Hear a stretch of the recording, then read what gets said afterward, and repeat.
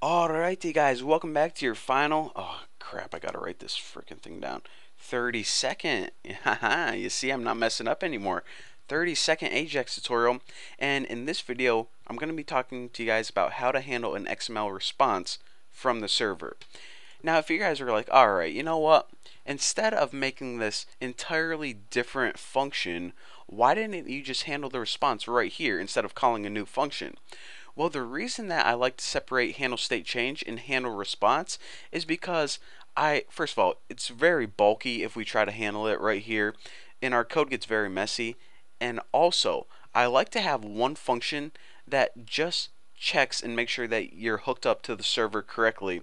And then in this handle response, actually, let me copy that. We don't have to do any error checking.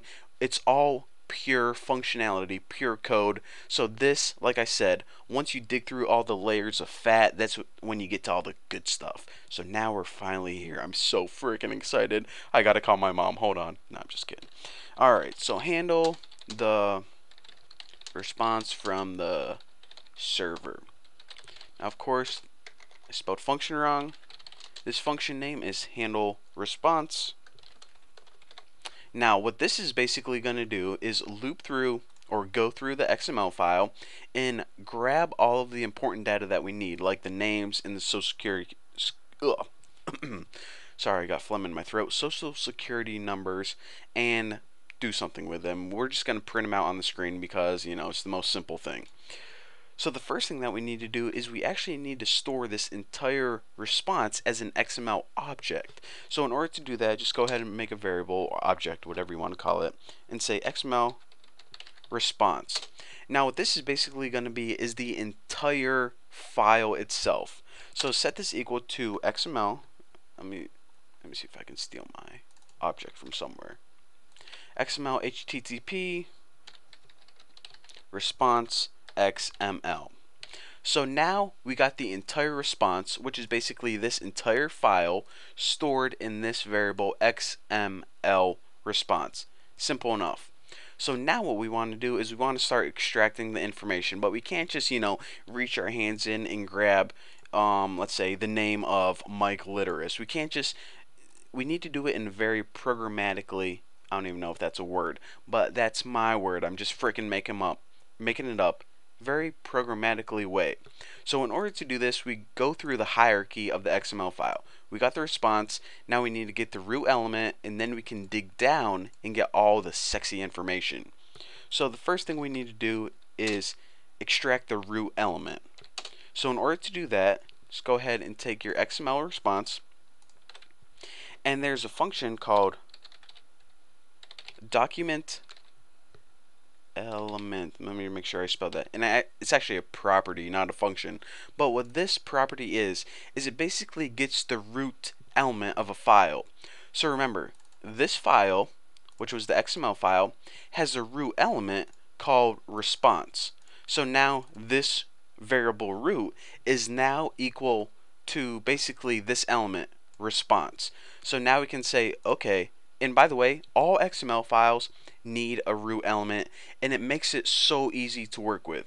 So once we have that root element, which is response, then we can extract all the sweet information.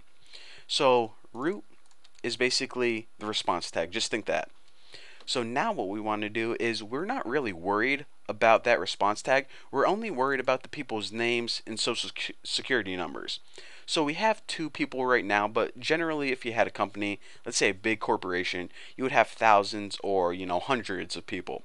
So I'm going to show you guys, instead of doing it one by one, this is how you get an array of all, we'll just go ahead and do the names first.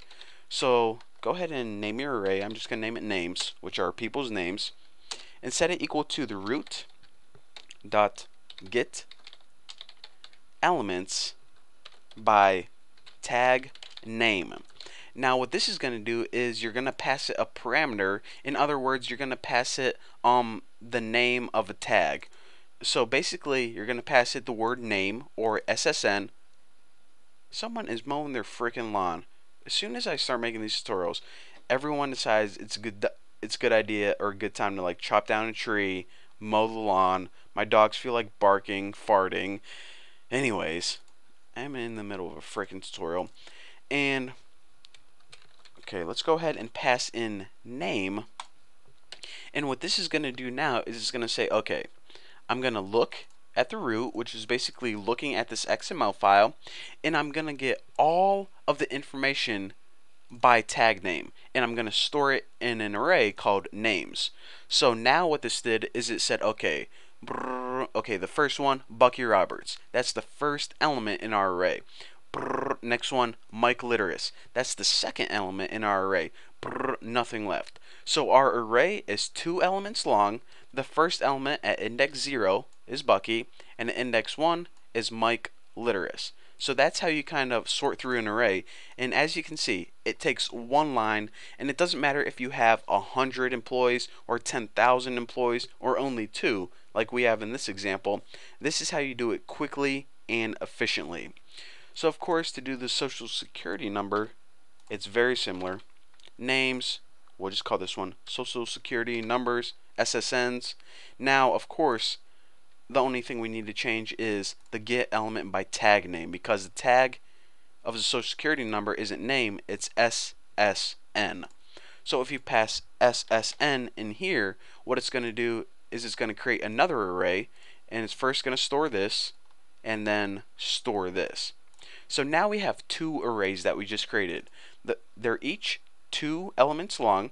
The first one stores the user's names or the employee's names, and the second one stores their social security numbers. Pretty freaking sweet. So now the only thing we have left to do is basically print them out on the screen, run the program, and make sure everything is working successfully. So there's a very specific way that we need to actually loop through each array, and we can actually print them out simultaneously, so we don't have to make 2 loops. We can all put it in one loop. So I'm actually going to be showing you guys how to do that in the next video. But for now, thank you guys for watching. Don't forget to subscribe, and I'll see you guys then.